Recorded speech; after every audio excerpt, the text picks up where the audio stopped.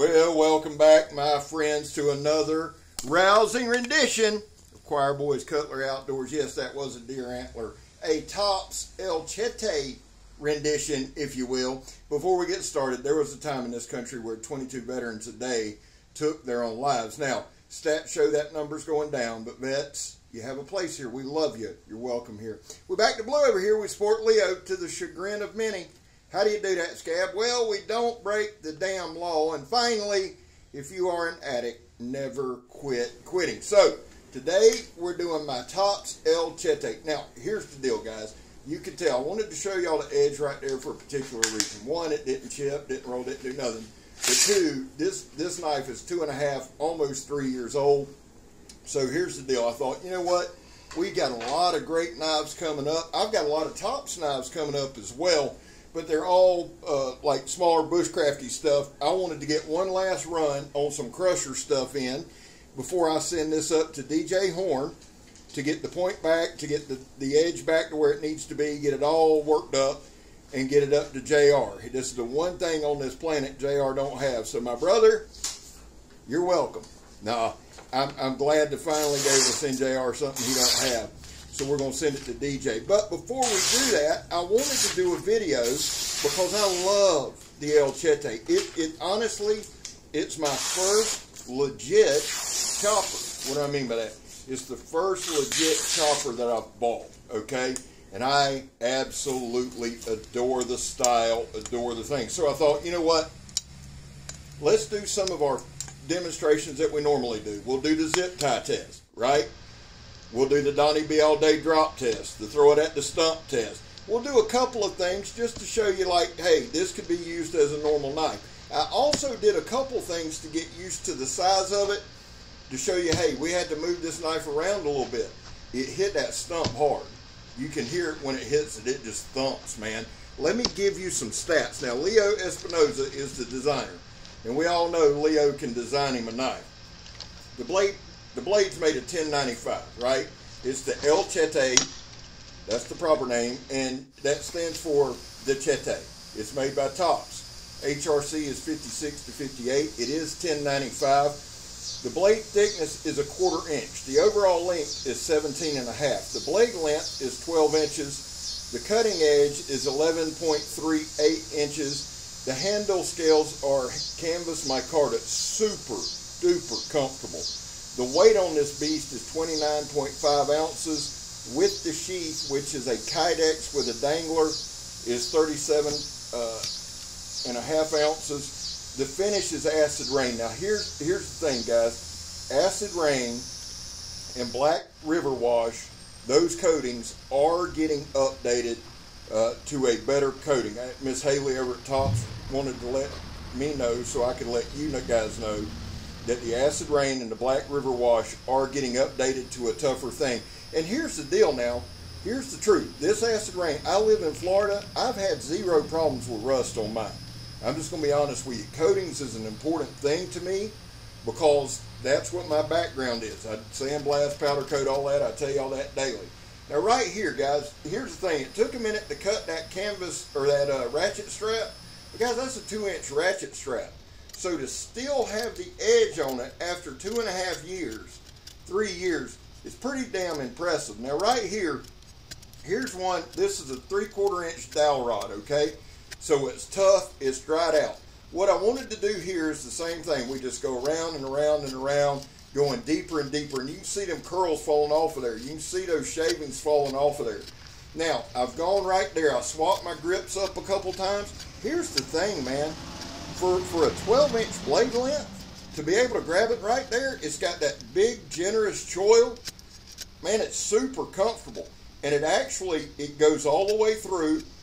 We made it through, and I wanted to keep all of this in because them dowel rods, man, y'all know how they are. You get them at Home Depot. They're dried out. They're hard as a brick bat, son. Now, right here, we're just going to start banging on this edge. Now, you say, Scab, what do you mean? You said it's 2.5 years old. I do. But what we're doing here is checking the heat treat. That's why we hit a deer antler. That's why we're going through this fat wood right here. That's why we're going to chop this 2x4. Now I want to show y'all the bites this thing gets, man. This thing still hits like a Mack truck. When Leo designed it, they designed it with destruction in mind. And I'm telling you guys, right now, you can see the bites it's getting. Now, what I do during these videos is very simple. I will do some chopping like for time and stuff like that, so I'll get proper angles. But you'll also notice a couple times I come straight down flat on that blade, right? Right here on the back side, that's exactly what I did. A lot of times when I do that, I want to punish that edge a little bit. Now, we don't do our normal hole pop in the trunk thing. Y'all can see I found me a tire. I got me some new hardwood. But I did want to cut a couple air hoses just to show y'all, hey man, this thing still has an edge on it. Now when DJ gets done with it, it will be able to shave a gnat's ass. So I said, you know what? Let's check and see how the heat treat's going to hold up for some chopping. And it damn sure holds up. Again, I wanted to go back to this ratchet strap. That's just, to me, I don't give a damn what knife it is. If it can cut that, especially with that long blade, if it can cut that, it still can do some damage. Now here's the remnants of that 2x4. We go straight through it. Here's another two. Well, there you go, Scabber. Just chopping away. Hey, let's do it again, son. Right there. There's some of that hardwood. We just slam it up and down. I'm going to do a little batoning. I went hard on the edge for this video. Like I said, we've got a lot of bushcrafty knives coming up, a lot of tactical knives coming up, a lot of different just cutting, slicing. So I wanted to get my chopping, my banging, my crashing in, and that's exactly what we're doing.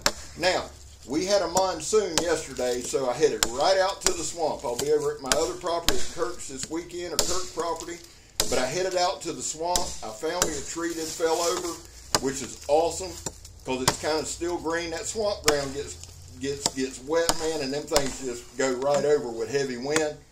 And this is about, that's probably a 3.5, 4 inch diameter. Now look at the bites right there again. And bear this in mind. I say this every video, but it's important because I mean it every video, right? Look, I'm holding a tree. We're not bracing it on sawhorses. We're not doing this for time. So I'm holding and cutting. There's no shock in the handle.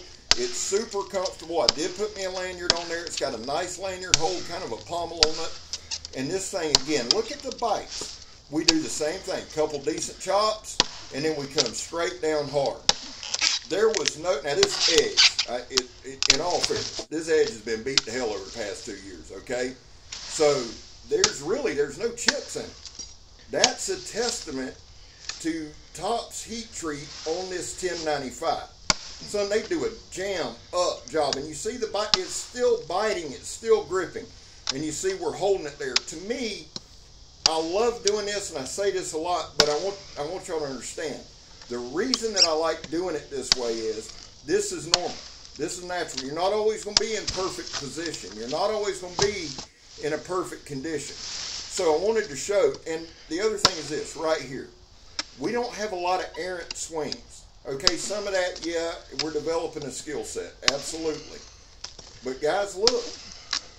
To be able to control a knife of this size and consistently land where we want, that speaks volumes to the design, to the balance, to the designer, to the maker.